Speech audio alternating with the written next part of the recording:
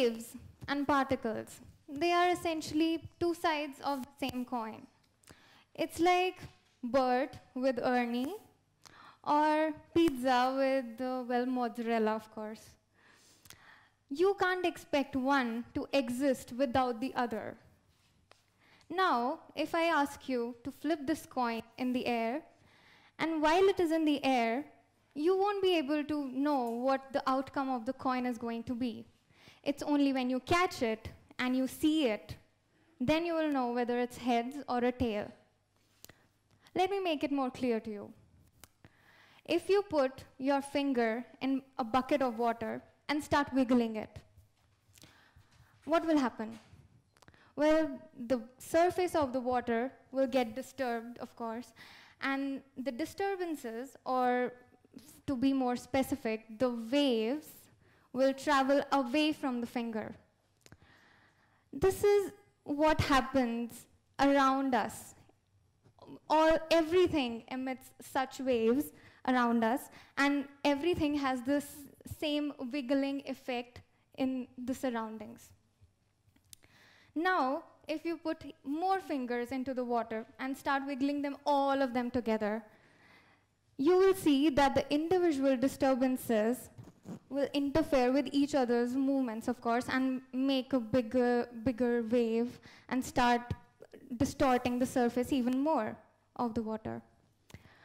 This is what is happening in this room right now. We being the fingers in the water, and well, the space is filled with air instead of water. This is actually,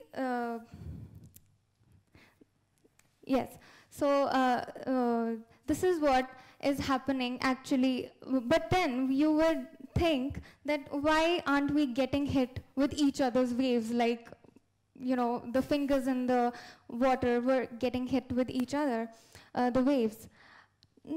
The thing is that the waves that we produce are so low in energy that you won't feel them hitting you.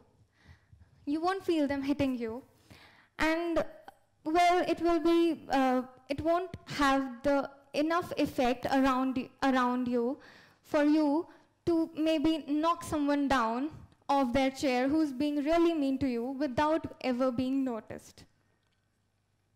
This character of wave is associated with everything big, small, large in the universe.